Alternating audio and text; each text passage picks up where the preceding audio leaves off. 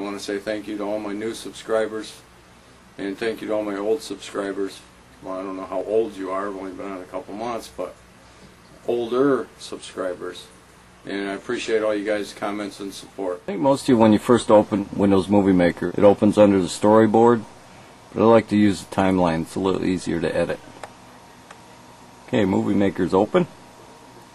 Got a lot of options in here.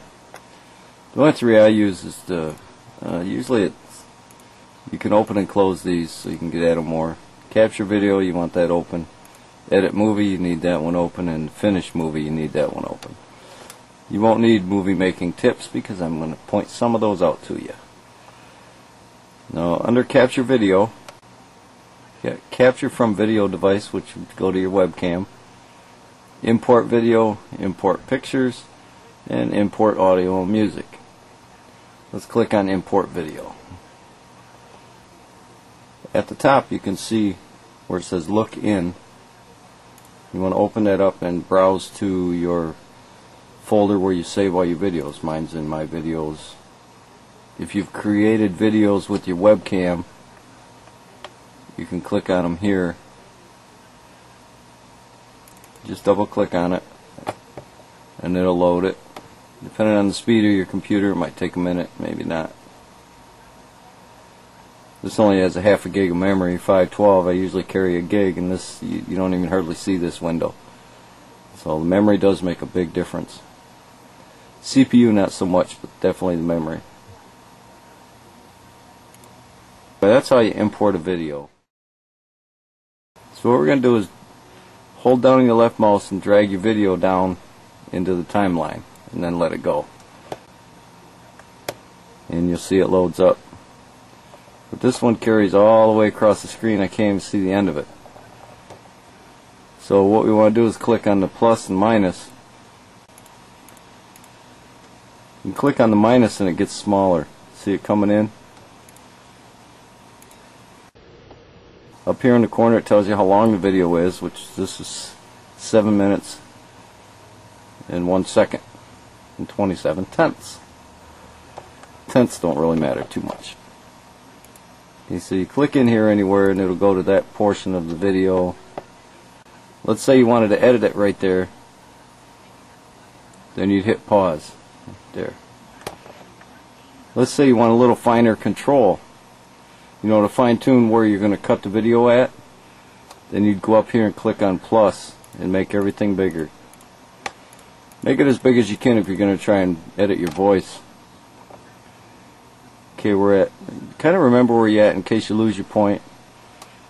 If you put your cursor over there, it tells you where you're at. 2 minutes and 50 seconds. Almost 51 seconds. That way if you get lost, you'll be able to come back to that point.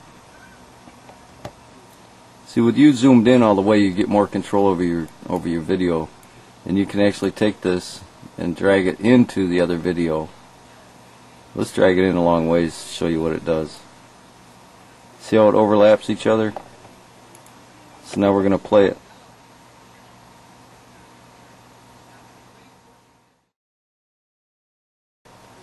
Import pictures about the same way.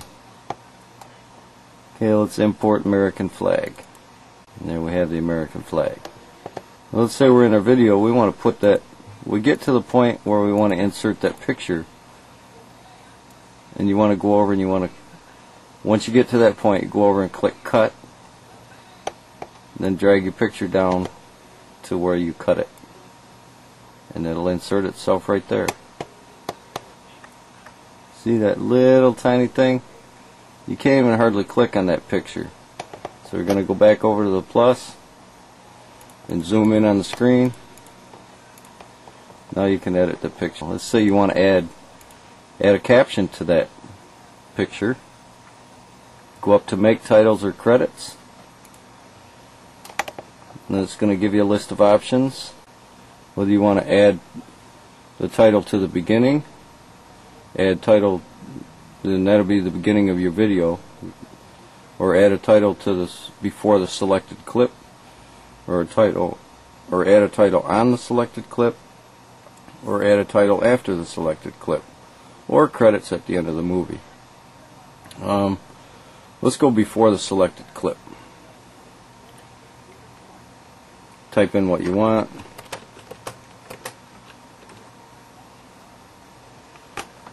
Now once you type in, you've got more choices down here.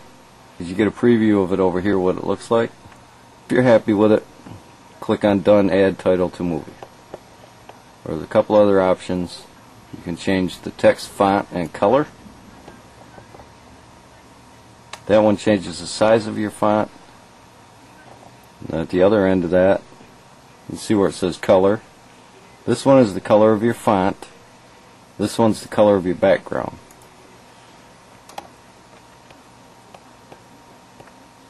And you can make it bold font, italic, underline.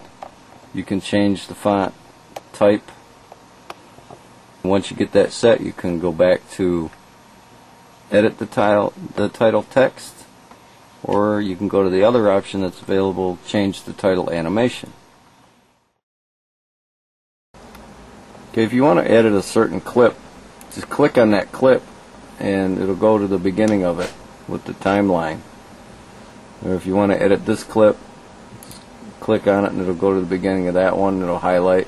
But it's so small right now, so we're going to go make it bigger, zoom into it. Now we can manipulate that clip. You see the hand changes, and that if you hold down your left mouse, you can drag the clip around. You can change places.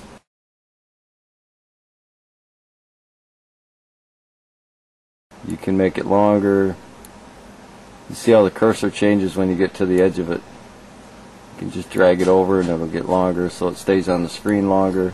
If you want to edit that particular clip, right click, go to Video Effects, and there's a whole lot of choices in here where you can blur it, increase the brightness, decrease the brightness, ease in and out.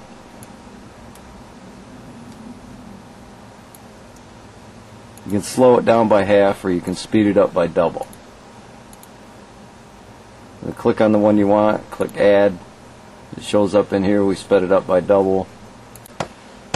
That'll make this clip that you had selected run twice the speed, which makes the sound run twice the speed also.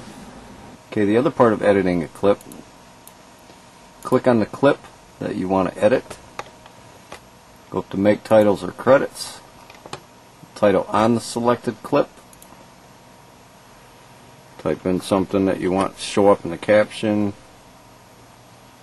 Then of course you change the title animation and the text. We've showed you that. So for now we're just going to click Done, Add Title to Movie. When you add text to a clip, it shows up underneath down here, and you can move that around so it shows up a little before the clip or after the clip or whatever. You can make it show up longer, shorter. And once you create that caption, if you don't like it or you want to change it, click on it to highlight it, and then right click, and at the top it'll say Edit Title, and that reopens it so you can edit it, change your animation, the font or whatever. And if you decide you don't want it in there at all anymore, you click on it to highlight it, right click, and delete.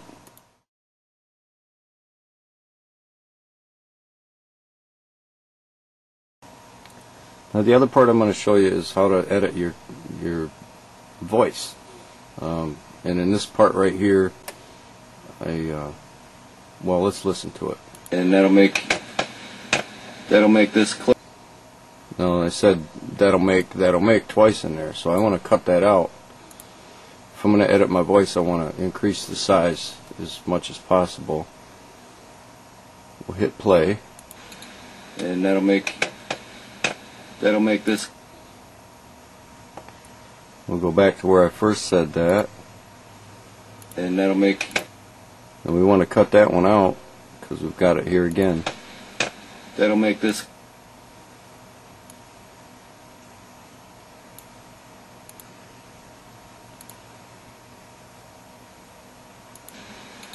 And that'll make. Okay, we know it's right there. So the beginning where I started to talk. Goes up in here, we sped it up by double.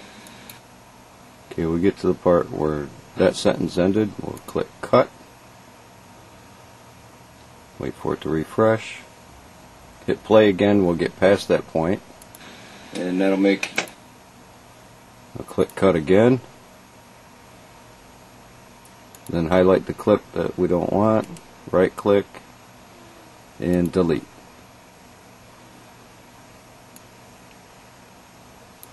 Now when we play it back by double, that'll make this clip that you had selected. And now it's fixed. Now I'll show you what the video transitions look like. There's all kinds of them in here. The transitions work best between one frame to another that look different. We'll find the transition we want, and we'll drag it down and place that clip, and we'll hit play and we'll see the transition. Or whatever you want to do, but don't. If you decide you don't like that transition, which shows up between the video and the sound, you can highlight it, right click, and delete, and the transition's gone.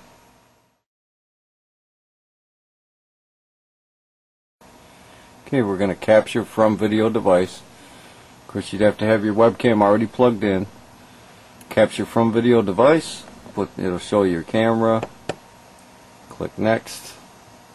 You'll have to give it a name. It's going to remember the last place you saved it. Click next. If you don't see these other choices, there'll be a little blue link. It looks like this one. And it'll open, if you click on that, it'll open these other settings. And you want to click on other settings. For the best video quality, you want to select a high setting. It's going to make a bigger file, but you're going to get a lot clearer picture. And I usually select the video for local playback at 2.1 megabumps because that's the highest one. And then we'll make that smaller later to upload it to YouTube. Click next. Now once you're ready to start recording, click on Start Capture. Shows you a preview of what you're recording so you can see if you're lined up or where you want it to be and stuff. Then you've got the option here to create clips when Wizard finishes. That's always a nice idea because if you pause or something like that, Windows Movie Maker will actually pick that up for you, and it's pretty smart about knowing where to split it into clips for you. Then when you're done recording, click Stop Capture, Finish, and it'll import your video.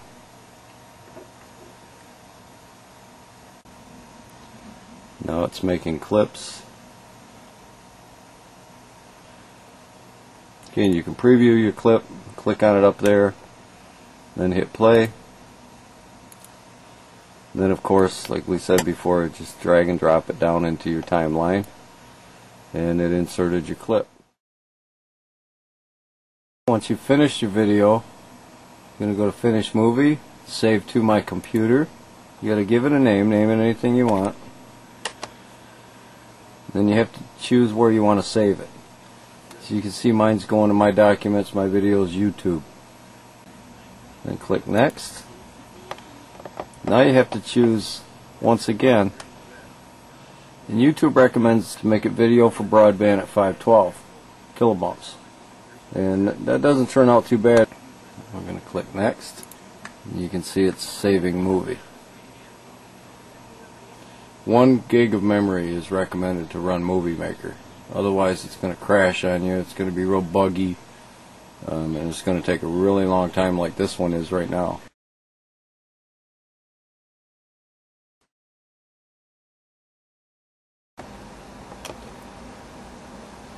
Now let's say you get maybe a quarter of the way, or you're not quite finished with your video yet and you want to come back to it later.